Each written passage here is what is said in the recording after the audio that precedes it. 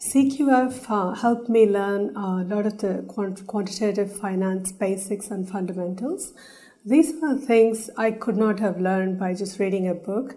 A lot of the lectures by Paul Wilmott and Riaz Ahmed and several other faculty members and Randeep Gug, it really helped me understand the topics very well and the mathematics behind it, and I was able to practice a lot of it, and it really helped me just nail down the fundamentals. It gave me a lot of practice, with the mathematics that I had done a long time ago.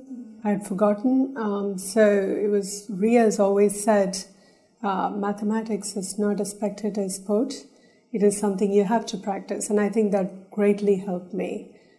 So the more I write down and actually derive things, and I have a better understanding of these derivatives and pricing and calculating things. Any questions we had, sometimes we would get answers even in the middle of the night if we were waiting for it, and if we were trying to do an exam or trying to understand a subject. I recommend CQF to anyone who really wants to learn quantitative finance.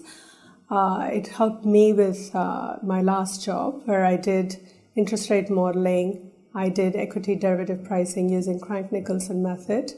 And it also helped me with my current job in a lot of things, understanding risk-neutral pricing, understanding default models, CDS pricing, a lot of things. It really helps.